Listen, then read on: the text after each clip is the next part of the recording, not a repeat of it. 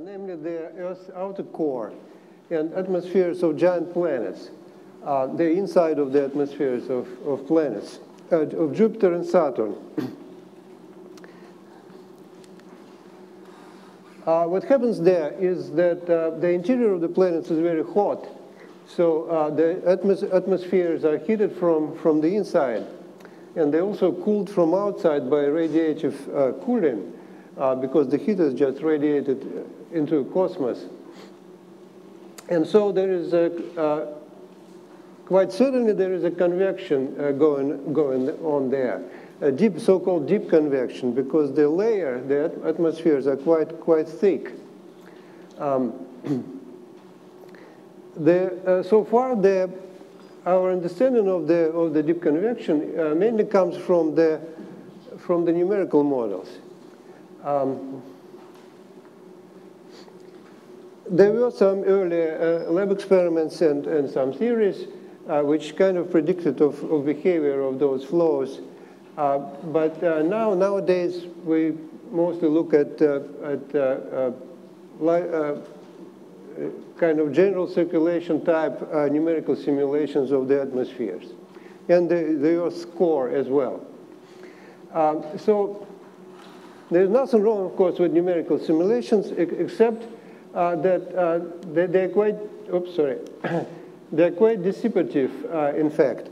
So if you take the Ekman number, typical Ekman number of the simulations, it's about 10 to the minus 6. So Ekman number is the ratio of viscosity to Coriolis force, 10 to the minus 6. So and this is just the kind of the newest, the latest numerical simulations, 10 to the minus 6.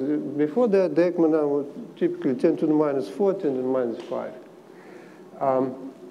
So the dissipation is quite important in those models. So that the researchers, they need to overforce their models. So the heat influxes, they must be many orders of magnitude higher than they really are in the planets, to be able to get the velocities which are comparable to the real velocities in the atmosphere. By the way, the Ekman number for example, in the Earth's core is on the order of 10 to the minus 15. So there is still 9 orders of magnitude to go. So we can talk about the validity of the results of numerical simulations only hoping that in the asymptotic case, they give us the right picture. So there are two types of general numerical modeling of planetary atmospheres. There are shallow water type versus deep convection kind of dynamics. Shallow water models usually are used to generate zonal jets, just like those bands on Jupiter or Saturn, from mainly two-dimensional like turbulence. But they have difficulty to give the equatorial jet, for example, on Jupiter or Saturn. Those equatorial jets, they are prograde, so they rotate in the same sense as the planet, and so they rotate faster than the planet. Or you can call them cyclonic as well. Deep convective models, they don't have any problems with reproducing the equatorial jets.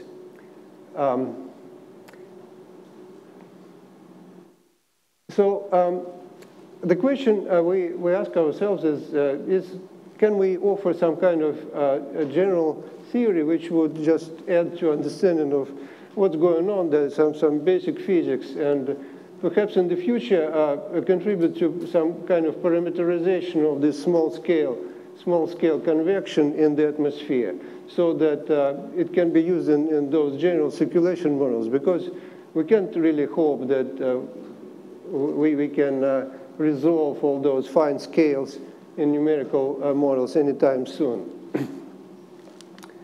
So this talk is mainly about theory, but before I'll talk about theory, I'll talk a little bit about laboratory experiment. And we needed to do this experiment just to kind of convince ourselves that one of the key elements of the theory actually works. When I start talking about lab experiments at oceanographic meetings, I sometimes feel like a dinosaur because not many people do these rotating tank experiments anymore. But anyway, I'll try to convince you that in this case it can be useful and even kind of be superior to numerical models even. So we have a rotating tank. Oops, sorry. We have a rotating tank. Here it's 1.1 meter in diameter, and it rotates very fast. The period of rotation is 2.6 seconds. So you can, it's a big thing, and it rotates very, very fast. So the surface of fluid, of course, is parabolic. And we insulate, thermally insulate the tank, except at the top. So the top is just open to atmosphere. We can heat water by a heater at the bottom. And also when we heat water, it starts cooling from the top. It evaporates from the top, so it cools from the top. So mainly what we did is we heated water before the experiment, and then during the experiment, we just observed the effect of cooling from the surface of this warm water. Warm water has an additional advantage that its viscosity is very low. It's about 3 times lower than the viscosity of water at room temperature.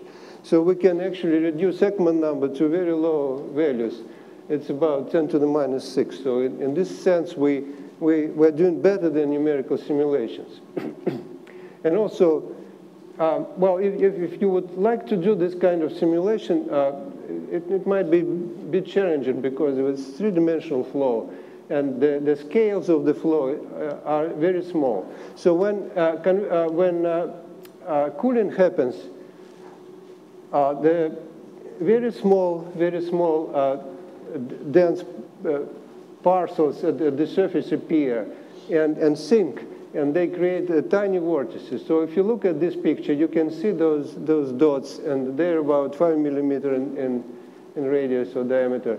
So we also have a thermal camera here, and you can see the temperature field in the tank as well. So we use a new method of measurements in our lab experiment, because in lab experiments, it's usually a problem to measure velocity field with reasonable resolution. So we use altimetry, just like the altimetry used by oceanographers, the satellite altimetry. So we measure the elevation of the surface. So the elevation eta. So any flow within the tank creates pressure field. Pressure field creates the surface elevation. So certain variation of the elevation. It's called eta. Here, and this is what we measure. We use optical methods, so it's decoded by color, the gradient of the elevation. So the parabolic surface of the tank is basically used like a telescope mirror to amplify those tiny perturbations. The perturbations are very small, on the order of 100 microns, so you can't really see them by naked eye. But using this method, you can. Okay. So we measure basically pressure field, the gradient of pressure, because the surface elevation converts into pressure. So what can we do about velocity? So this is rotating fluid. So if we just start with the equation of shallow water to the equation, in the first approximation, of course, we can obtain the geostrophic velocity. So we ignore the time tendency and the nonlinear term because the Rossby number is quite small, and we get the geostrophic velocity. Geostrophic velocity is just a combination of the gradient of the surface elevation. So it's direct measurement of geostrophic velocity, if you like. And then we can do another approximation by plugging in this into the original equation. And so we get 2 additional terms here which comes from the time tendency and the nonlinear terms. So it's quasi-geostrophic approximation. So we measured the pressure gradient, and we can obtain velocity in quasi-geostrophic approximation in our experiments. So the resolution is quite high. We resolve just 0.5 millimeter resolution. So, and we get lots of data, hundreds of gigabytes typically. So it's, in this sense, it also can be compared to numerical simulations. So this is like our analog computer, if you like. We also used, to our surprise, this altimeter method didn't work for some specific aspect of our experiment. So we needed to use something else to get real velocity, not quasi-geostrophic, real velocity. And we used PIV. So you're probably familiar with PIV is, particle image velocity. You just put lots of tiny particles in the water and you follow their motion. How passive they are? How passive? Well, they are small and the flow is relatively slow, so I would say they are quite good in this sense. There are lots of literature on PIV which kind of confirms that, and in our case, we have reasonably sure about that. So those polyethylene particles, they are floating just above the surface of water, actually. So this is a typical movie from the experiment. It's not much to see, but if you look closer, you can see those tiny particles at the surface, and you can see variation of color, and you can see what's going on, some small vortices. And if you look even closer, you can probably see the zonal jets which develop there too. And there is another movie. This is from thermal camera. This one doesn't play, but anyway, it's the same thing. So you can see all those variations of temperature there, tiny tornadoes, tiny vortices. So this is what we see. This is the total field, relative vorticity here. It's normalized by planetary vorticity, so this is basically Rossby number here. You can see it is below 1, and the average Rossby number is about 0.1, 0.2 perhaps. So if you zoom into those vortices, so this is what you see, those typical vortices on the order of 1 centimeter and below size. We can resolve the velocity, etc. And this is the azimuthal velocity. You can see kind of like zonal jets. They're not well formed like those jets on Jupiter and Saturn because we are not quite there in the regime for those jets to form, but they are there. So for comparison, you can see the polar regions of Jupiter. This is a very recent picture, which was obtained by these flybys of the spacecraft above Jupiter and Saturn. What you can see here is again those tiny vortices. They're everywhere there. On Jupiter, they're a little bit bigger. On Saturn, they're very tiny. Also on Saturn, there are other interesting features like very intense polar vortex and this structure too, but I'm not going to talk about them here. So this is what happened in the laboratory tank. We have those perturbations of cold elements which sink.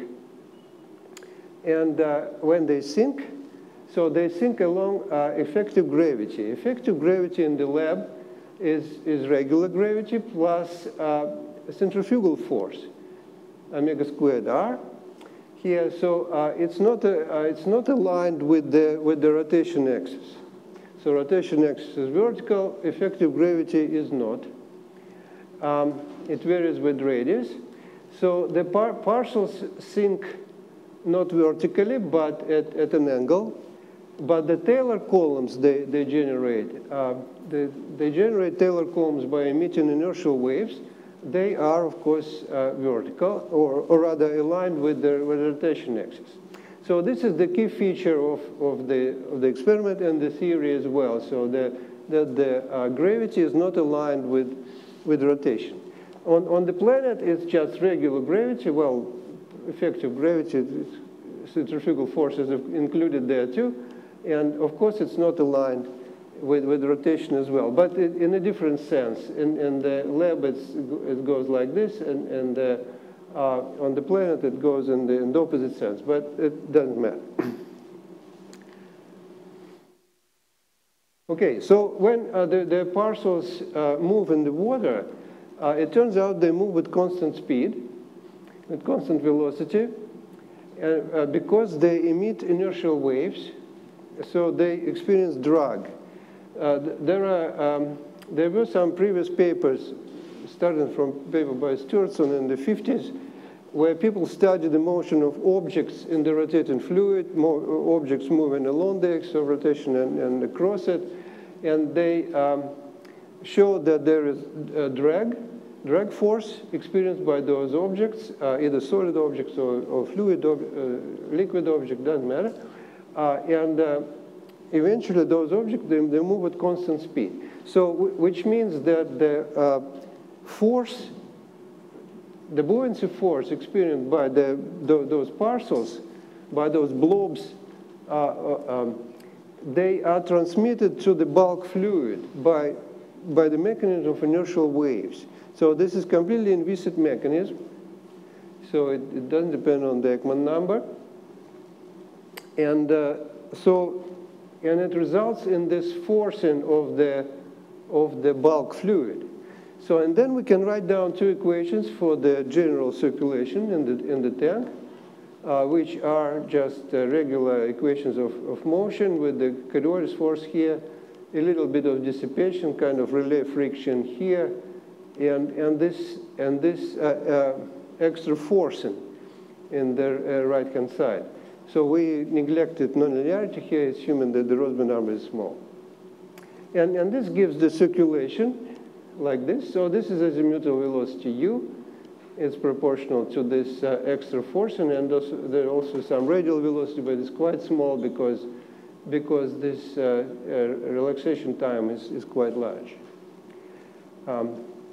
Another effect which those parcels moving in the water generated, they distribute some temperature field, they move it around, so there might be some variations of temperature in the tank, so, and then we can calculate thermal wind, geostrophic thermal. So this is geostrophic part of the flow, this is ageostrophic part of the flow here, which is given by the external force. So the total flow is the sum of those two.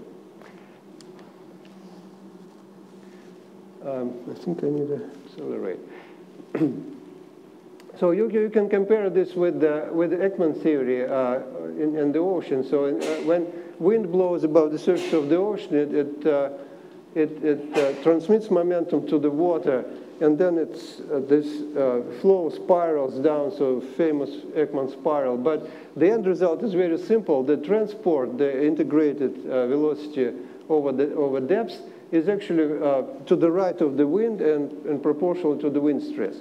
So exactly the same is here, but the force is coming not from the surface of water, but from within due to those inertial waves. This is what we measure in the experiment. So we can measure the thermal wind using our thermal camera. So thermal wind is not very large here. It just goes around 0 there. But we also we measure this circulation here. This is a velocity function of radius of the tank, so it's approximately linear. And we can compare it with theory, what theory is predicting. So theory, we need to know this parameter, which is the product of the buoyancy force by F. F is the concentration of those buoyant parcels in the water. So we don't really know it, but we can estimate it by measuring the delta T temperature, RMS temperature variation in the tank.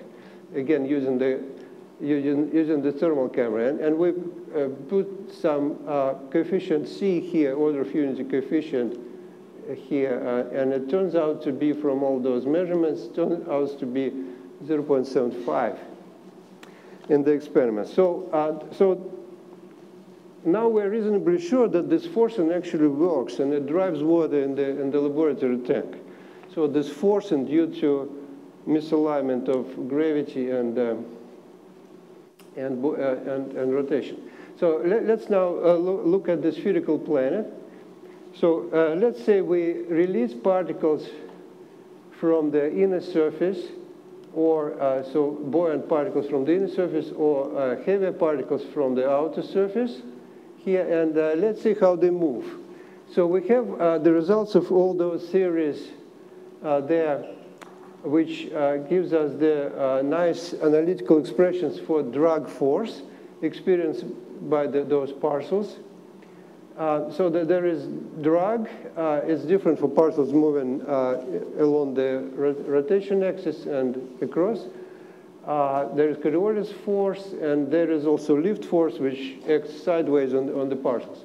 So if we put them all together and invert this expression here, we can calculate the velocities of the parcels.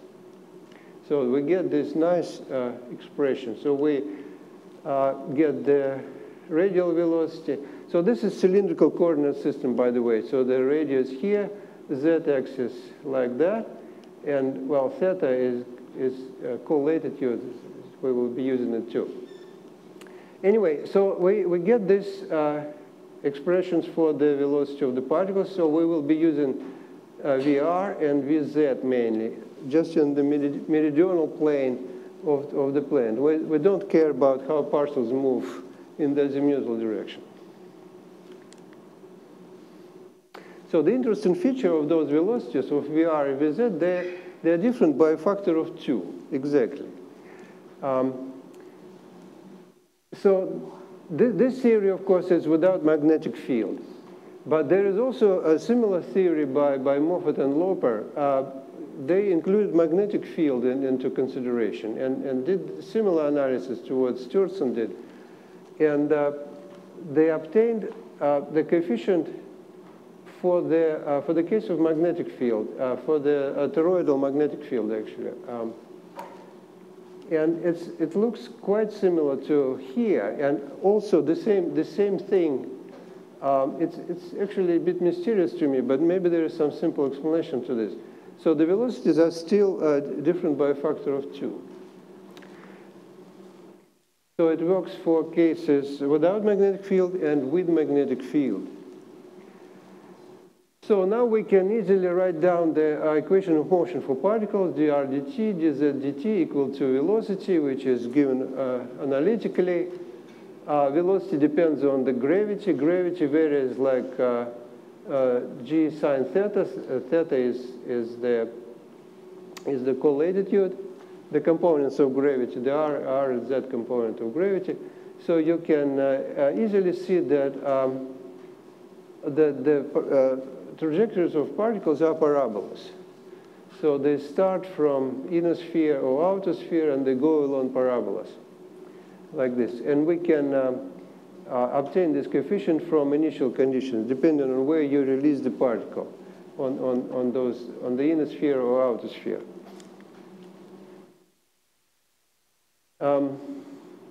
So now we know how particles move within the atmosphere. So when particle moves, they carry their buoyancy with them, and they also impart this force on the bulk fluid by emitting inertial waves.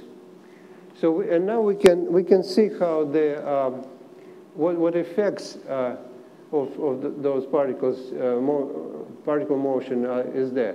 So we can easily write the flux of the entropy here. So we use entropy here for the atmosphere because entropy of the adiabatically rising particle is conserved. Or we can, in the boostiness fluid, it can be just delta rho. It doesn't matter. So, we can write it like this and express in the form of buoyancy. so this GAIGA expresses how particles focus into, so if we release particles uniformly from the inner sphere, for example, they rise like this, so they focus towards the pole of the planet. So, and this is the focusing factor. So they carry, for example, these are warmer particles, so they carry warmer temperatures towards the pole.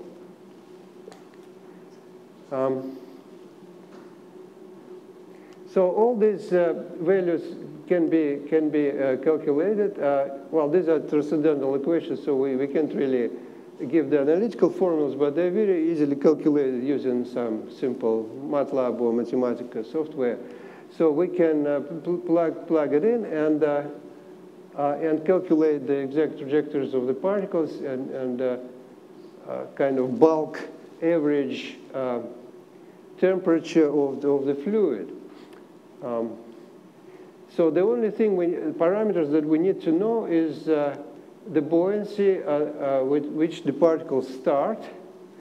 So how do we guess that? We can look at the, for example, thermal images. This is a thermal image of Saturn, the polar image. So we can again use this idea about the RMS temperature variation here. So the typical variation of temperature is about 1 degree divided by T is about 100 degrees Kelvin at the top of the atmosphere. So you can get some rough idea about the buoyancy of those parcels. They're kind of distributed buoyancy. So this is the factor F here again, which is the concentration of those parcels. We can't really say anything about what's happening in the deep interior, though. So we just guess that perhaps it's proportional to this. So we introduce these coefficients, A1 and AI and A0, just to... yeah, but you have 3 minutes. 3 minutes, okay. And,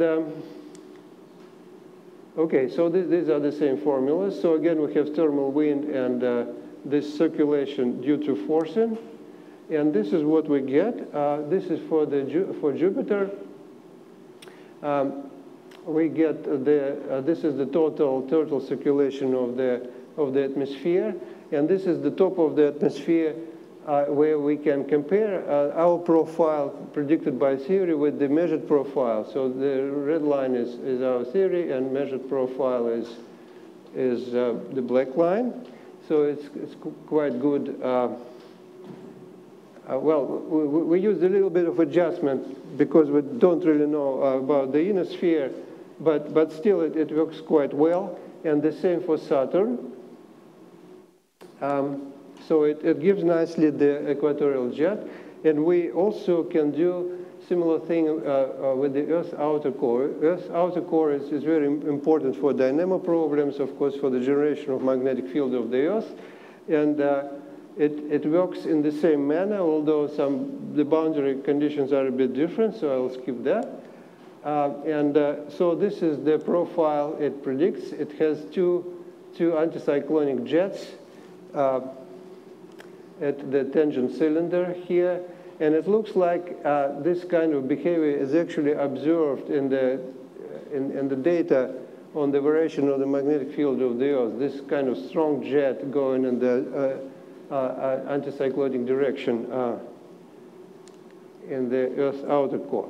So I'll just put these conclusions here. Thank you.